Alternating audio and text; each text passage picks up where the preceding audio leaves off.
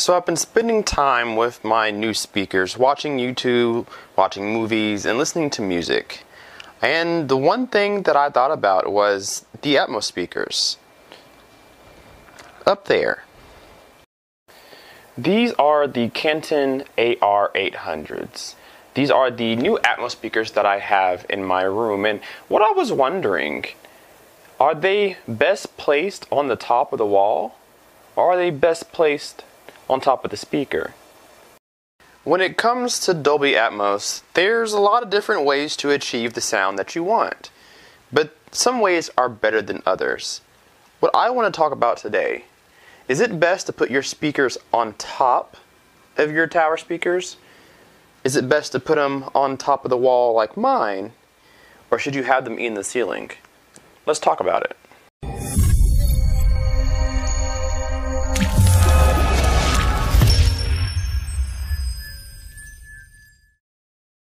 So if you guys haven't seen some of my latest videos, you guys may or may not know that I got new Canton speakers here, including new Dolby Atmos speakers. And I told you guys what I wanted to do was test and see if the placement on the wall is the better option versus putting it on top of the four-string speakers. And I've came to a conclusion. Now, I'm not going to do a demo in this video because you won't be able to hear the difference from a YouTube video, but with that being said, I will tell you what I have heard and what I have learned. So I've always had the SVS primes in the back, and now I've added these in the front.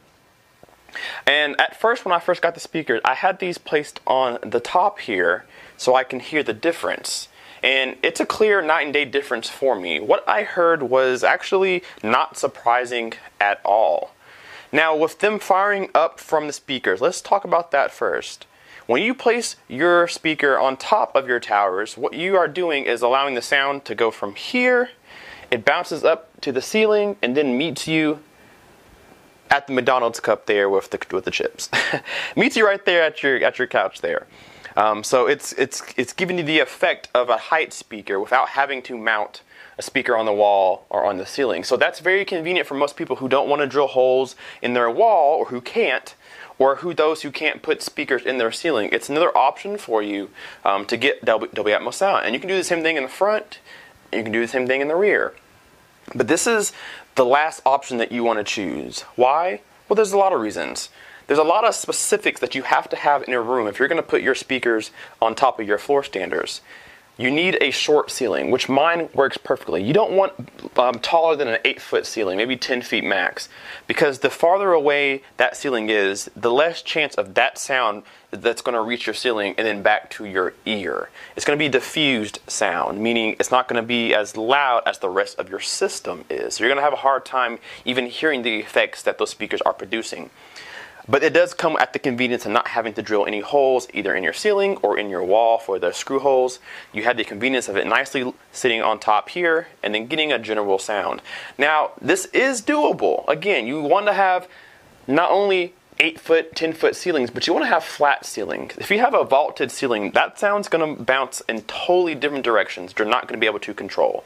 So if my speaker's sitting here and I'm firing up my position and it's vaulted, meaning at a triangle, it's going to bounce every which direction, which is not what you want. You want it to bounce directly to your listening section. So this will only work if you have a ceiling that's flat or a ceiling that's short. Actually, you need both. So that may not work for everybody.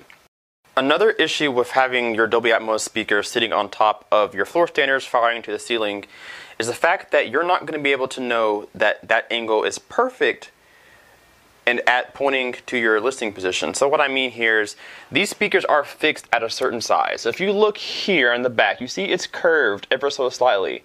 And you can't really adjust it, although you can probably add something underneath it to kind of change its level or whatever. But you never really know if you have the correct angle from the speaker to your ceiling to your listening position. We don't know. There's ways of finding out, but we really don't know for the casual listener, the casual person. We really don't know if you're getting that perfect angle so that that sound's reaching your ear when it's supposed to. It has a lot of delay. There's a lot of different things that come to factor when you're using Atmos speakers on top of your speakers here, or maybe you have built-in speaker like Klipsch has a speaker where it's built-in. Some other companies do. You really just don't know if that's the angle that you need for your speaker. especially when it's built in, because the placement of your speakers will really decide on how good your Atmos will sound. So there's a lot of tricks that come into place whenever you use Atmos speakers on top of your floor standers that really makes this the last resort. This is the last option you want to use if you're going Atmos.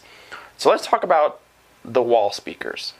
Now, I've been using wall speakers or wall-mounted Dolby Atmos speakers for several years now, since Dolby Atmos came out. And I've had different speakers in the front here, and I've always had my prime elevations in the back side.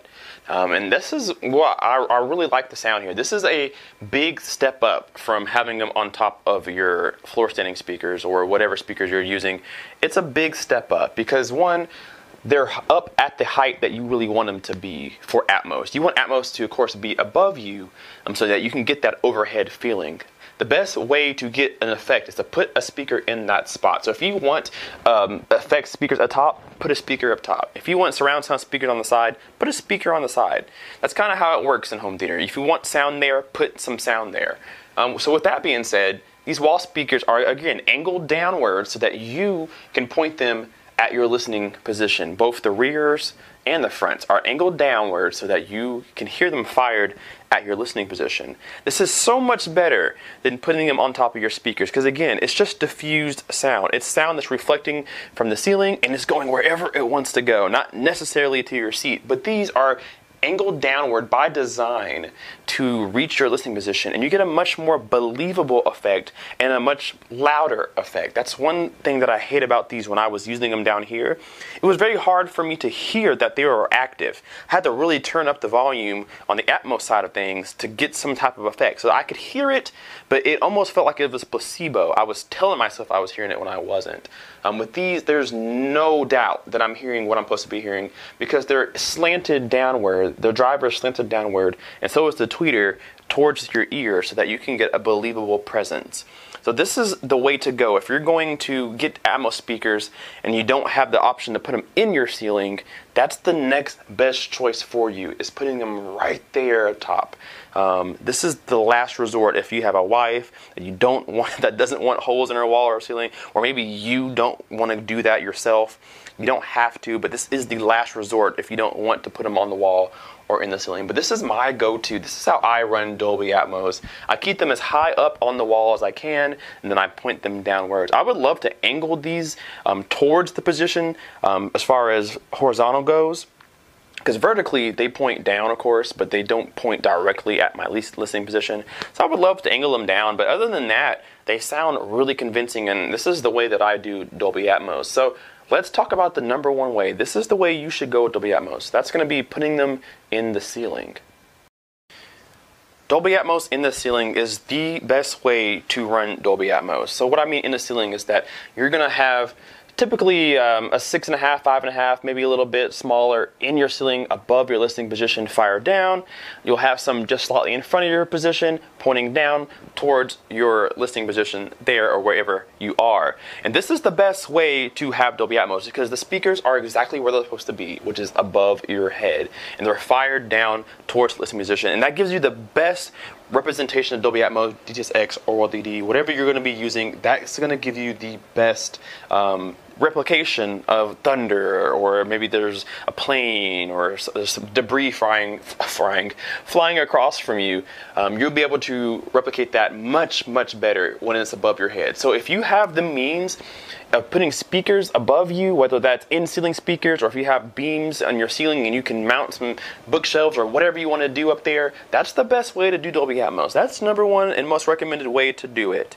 The wall setup is if you don't have good ceilings or you can't put speakers in your ceiling. Like for me, I live in an apartment. There is somebody directly above me. I can't put speakers there. I'll be drilling into his floor. So I can't put speakers in my ceiling, so I have to opt for this. This is the second option for you. And then last but not least, this is the third way for you if you can't do either of those two. So for me, what was the difference? Again, I've never experienced in my own home Dolby Atmos speakers above me, but I have heard that. And that will always and forever be the number one way to listen to Dolby Atmos, DTS or LDD. If you're at home in an apartment or a home you don't plan on staying in forever, or you don't want to drill, putting stuff on the wall is the next best way. Angle them down toward your listening position. And you can really get some really good effects going that way. And then last but not least, you do have what people call the bouncy house effect, where you fire your speakers upward and bring them down. Now, a lot of people use non-Dolby Atmos certified speakers to put on here. So maybe you have a bookshelf that you're not using and you want to angle it. It's probably going to do just fine. It probably wouldn't be any worse than having a Dolby Atmos module. It won't look good. It'll be a different kind of sound most likely. But if you want Dolby Atmos and you have some speakers laying around, you probably could get away with putting some up here and firing to the ceiling and putting them down. Or you could even mount some bookshelves that you have or satellites up here and fire them down and get some effects that way. So if you don't have dedicated Dolby Atmos modules like the AR800s or the Prime Elevations, it's okay. Any speaker honestly will do its job up there if you have it angled correctly and calibrated the right way. But I recommend getting dedicated Dolby Atmos modules because they'll be flatter against the wall. They'll have their own keyholes for the screws. And then, of course, they're already by design angled down to the position. So guys, leave me a comment down below and let me know what you guys think about Dolby Atmos, DTS, or OLED. How do you guys have it set up in your home? If you're running Dolby Atmos, or OLED, or DTS, let me know in the comments down below. How do you run it? Do you use the bookshelf speaker kind of thing on top of the speakers, Atmos modules on top of speakers, and you point them to the ceiling? Do you use the wall method where you have them pointed down to your listening position? Or do you use it the way that Dolby wants you to use it, which is inside the ceiling? Let me know that in the comments down below. Leave me a like if you enjoyed this video, and subscribe if you're not already. We will see you guys in the next video. Kpaceguy out. Peace.